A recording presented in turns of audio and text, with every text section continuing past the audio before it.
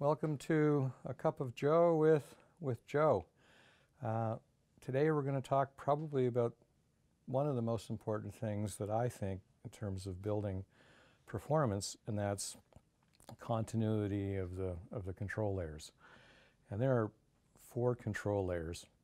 They are, in order of importance, the water control layer, followed by the air control layer, followed by the vapor control layer, followed by the thermal control layer. The first is the biggie. Rainwater entry and groundwater entry is the most common failure in terms of durability issues in buildings. Air leakage and air barriers, not so much. But, it's kind of boring to talk about, water control layers. It's real neat to talk about air control layers, air barriers, I could never figure out why we have the ABBA, the Air Barrier Association of America, which was, first of all, why would you name it after a bad Swedish musical group?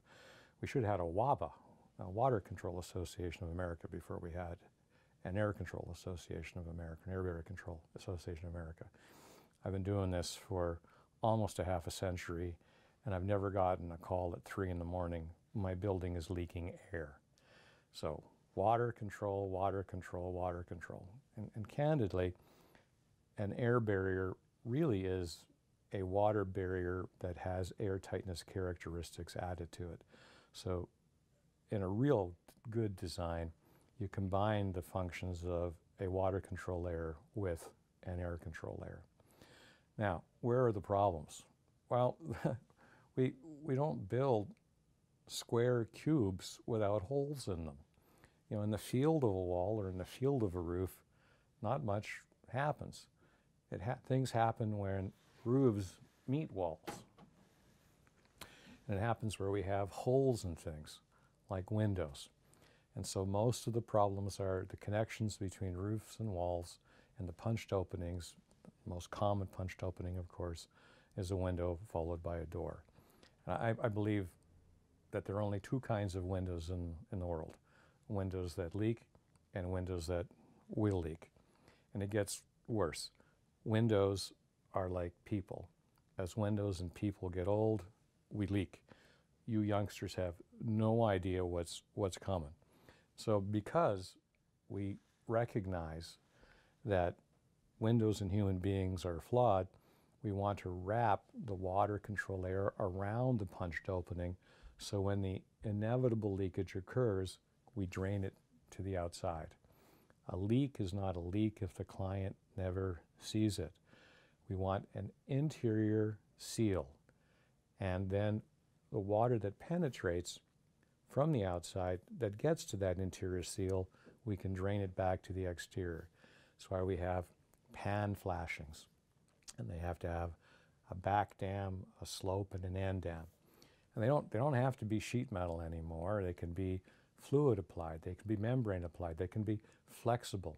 It's awesome, the innovations that we've seen in these materials in the last 20 years, and amazing in the last 10 years. So there should be no excuse about how to deal with windows and doors, except that they're going to leak as they age, and then drain everything back from the inside to the outside. Then what else do we have to worry about? Oh my God, decks. Oh boy, attaching decks to a building and not having it leak, complicated. You need to make sure that the structure is protected from rainwater entry from the top and the sides. And you have to basically make sure that your deck waterproofing integrates with the wall. Easy in concept, but not necessarily easy in practice. Well, why?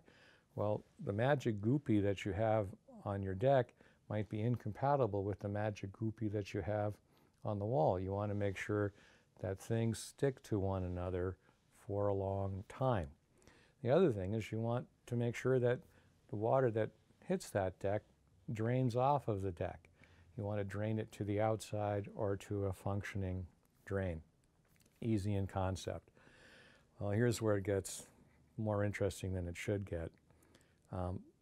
Most of the deck waterproofing materials don't look very good. They're not aesthetically pleasing. So folks want to put stuff on top of these decks. They want to put tile and stone, pavers, magic stuff. And then when that happens, things get complicated. The easy answer is you have to assume that no matter what you put on the top, water's going to get through it. It's going to get to the waterproofing layer. Well, that's why we have the waterproofing layer. We're done yet. No, no, no, no. You got to drain the water off of that waterproofing layer to your drain system or to the outside to control hydrostatic pressure. You need a drainage gap, a drainage mat, a drainage layer between whatever you put on the top and your waterproofing. The most significant omission or failure with deck waterproofing systems is people not putting in a drainage gap between the waterproofing and whatever you have on top. It gets worse if you have living area underneath. What do we do now? Well, the best place to insulate is on top of the waterproofing layer. And if you put insulation on the top of the waterproofing layer, you still need a gap between the bottom of the insulation and the waterproofing layer. Well, can't we insulate from underneath? Well, yeah, you can. If you're going to do it, there's only one insulation material that you can use. Closed cell, 2-pound density spray polyurethane foam. Let me repeat. Closed cell, 2-pound density spray polyurethane foam. Nothing else works. Well, can't I use, fluffy mineral wool? No. Well, I want to use mineral wool. I think mineral wool is fabulous. Put it on the top. Don't forget the drainage layer.